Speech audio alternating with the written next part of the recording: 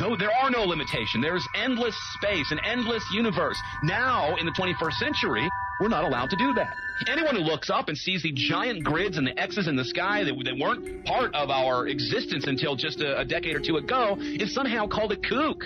And the people that are the best and biggest proponents for the revolution and for liberty, they don't want you to talk about it because you could discredit them. It seems to be an industry that's being built up to milk the taxpayers by undergoing some kind of a giant global spraying program to make all kinds of money on the project.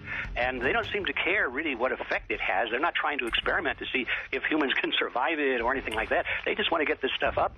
And then we discover, as we're going further down the line, that there are companies generating genetically modified organisms, seeds, modified seed crops that they're being engineered to resist the aluminum in the soil.